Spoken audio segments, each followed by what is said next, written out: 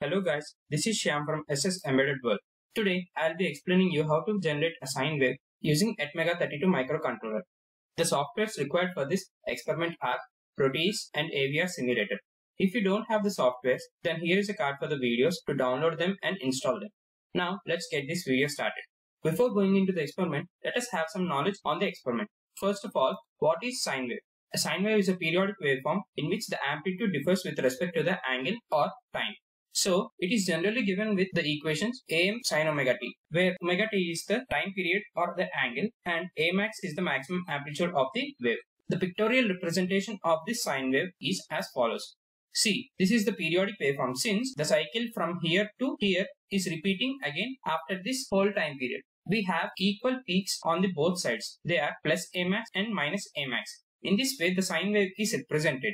See, since the microcontrollers and digital instruments are discrete in nature, so the sine wave will be also in discrete in nature. Here we can see that the output at particular samples are taken and they are approximated to form a sine wave. In this way, the digital waveform looks.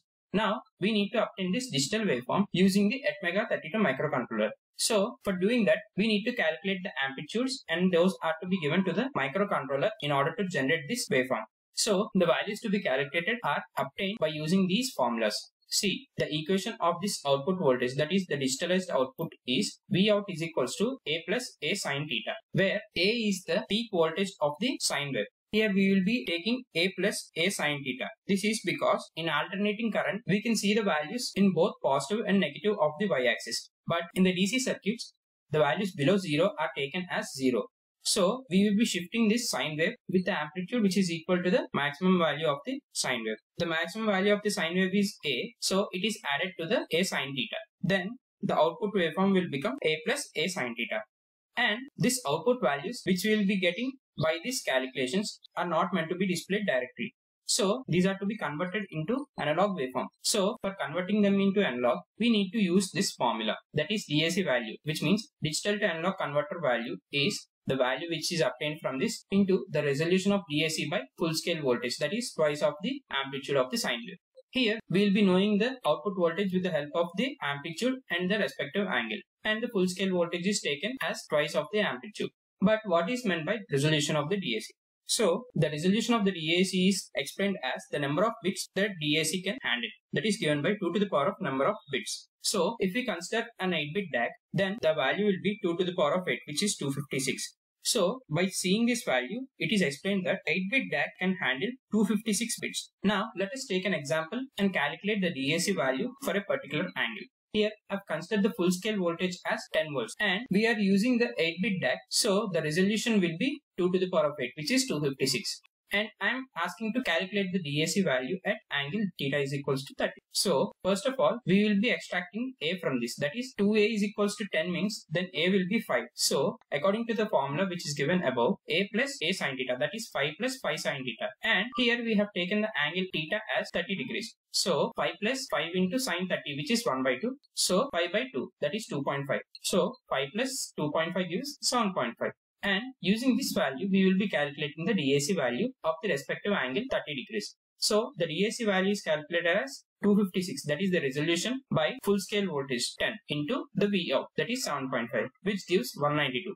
So, for angle theta is equals to 30, the DAC value is 192. In the similar way, the remaining angles are also calculated. So, by seeing these steps, we observe that there is a need of DAC in converting the digital output into analog output.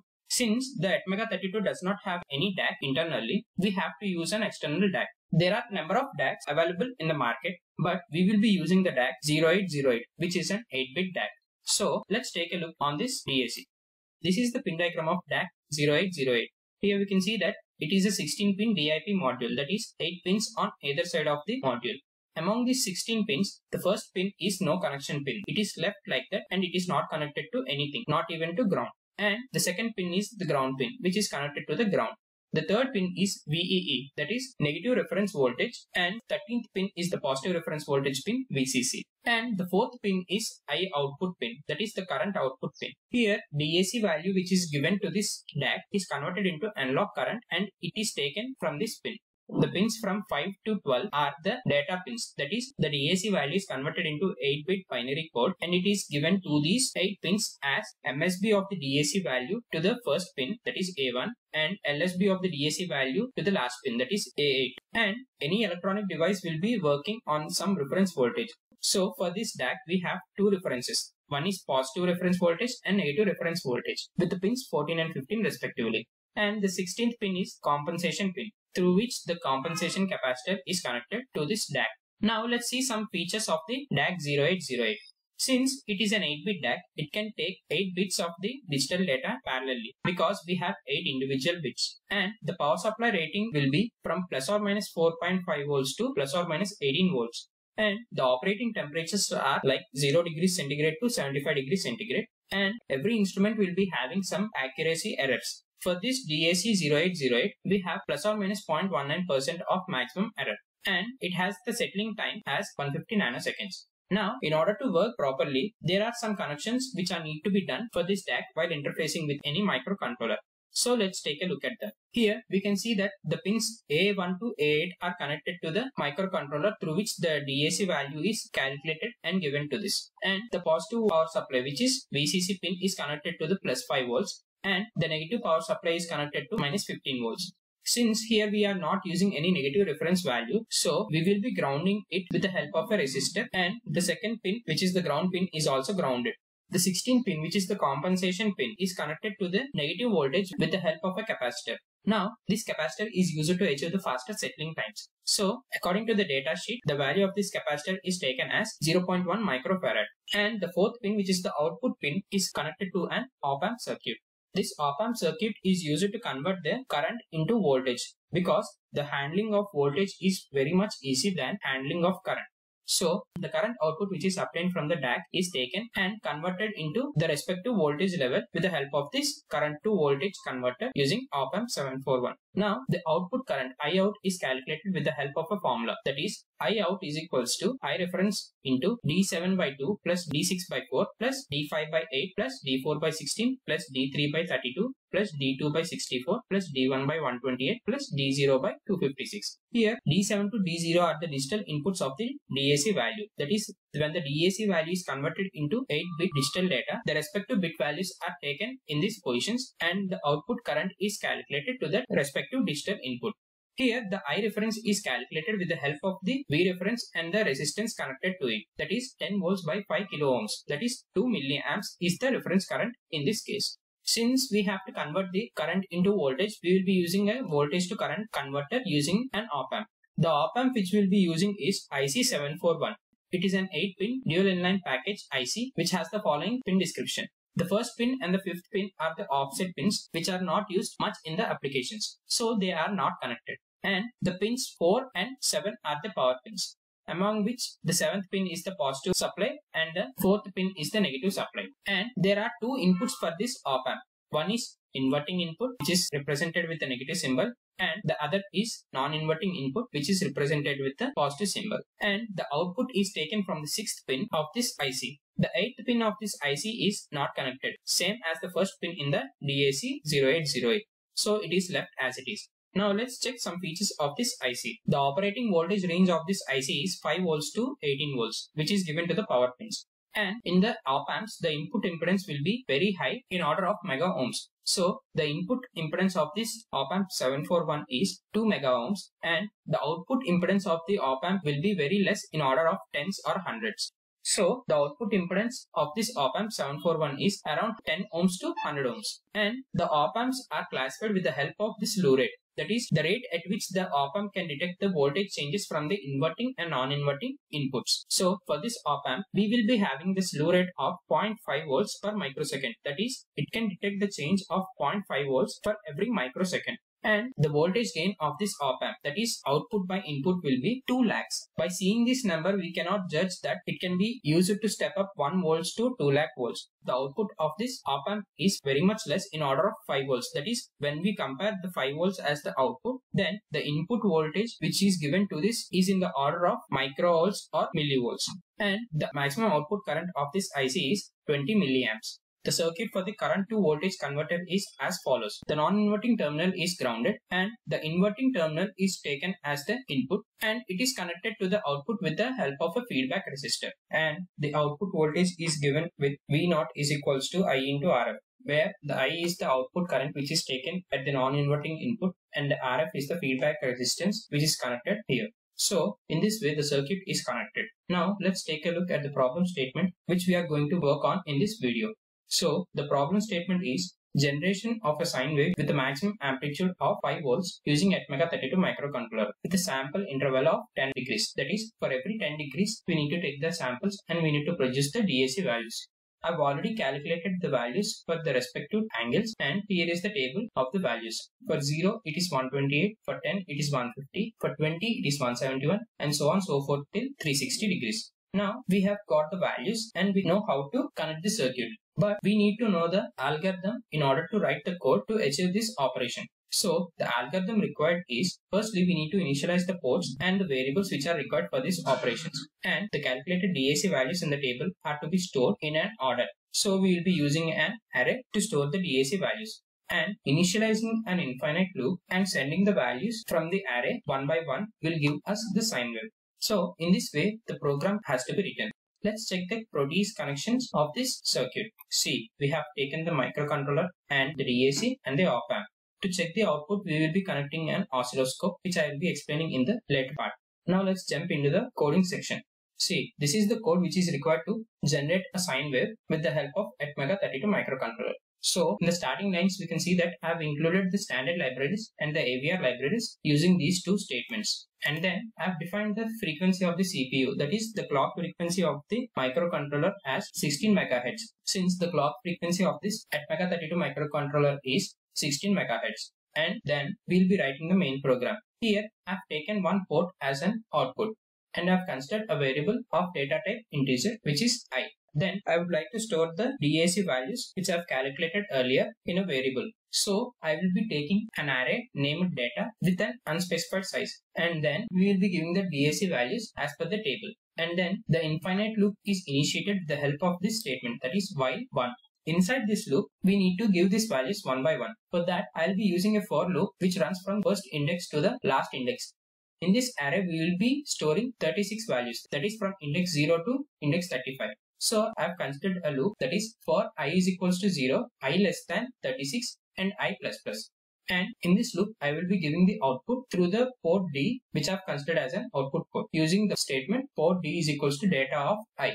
When I is equals to 0, the data of 0, that is 128, is given to the port D. Now let's check the working of the loop. Here I is taken as 0 initially and it is checked whether it is less than 36 or not. Since it is less than 36, it enters the loop and gives the value data of 0, that is 128 to port D, and then the next I value will be checked. Here the I value is incrementing by 1.